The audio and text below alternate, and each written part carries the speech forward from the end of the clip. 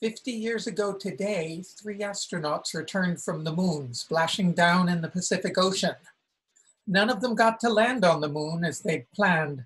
On the third day of the mission, one of the oxygen tanks burst, seriously damaging the spacecraft. The focus of the mission shifted from exploring the moon to getting home safely, and that mission was accomplished.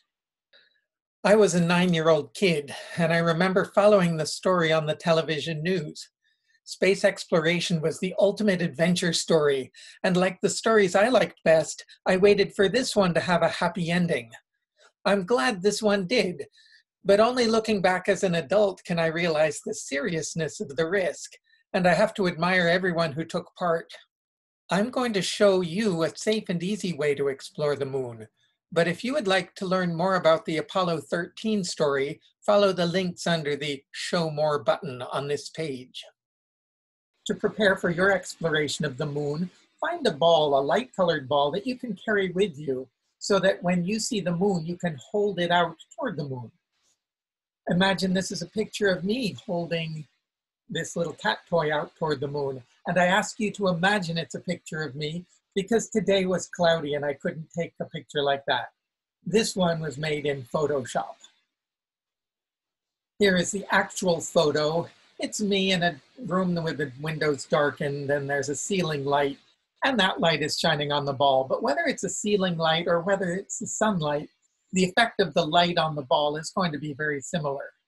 We see the light shines on the ball, so the ball has a bright side, and where the light isn't shining on it, the side is dark. And similarly with the moon, the sunlight shines on it, so the moon has a bright side, and the side that the sun is not shining on is dark. And we can see that the ball in our hand mimics the moon very nicely, with the sun hitting the ball and the moon at a similar angle, so that we see a similar shape lit up on the ball and the moon.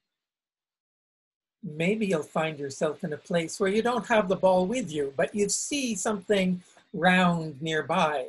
This is a decoration on the roof of a house that I visited once, and you get extra points if you can identify the mystery of what that house is. And I just gave you a clue for people who live in the Bay Area.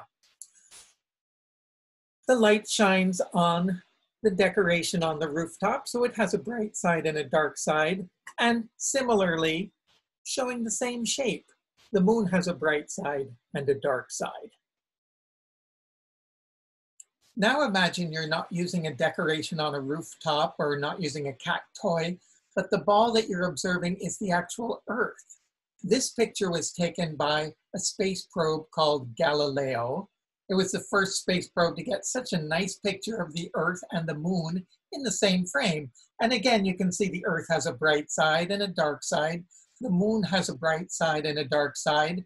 And because the light is coming from the sun on both of them, the shape of the Earth and the shape of the moon that we see mimic each other.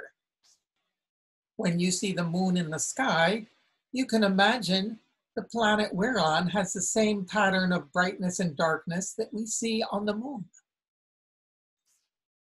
But 50 years ago, people were exploring the moon the adventurous way by going to the moon.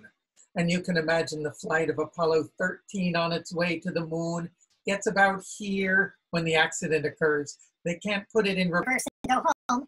They have to continue around the moon, keeping themselves alive until they get home to Earth. And I'm so glad they did.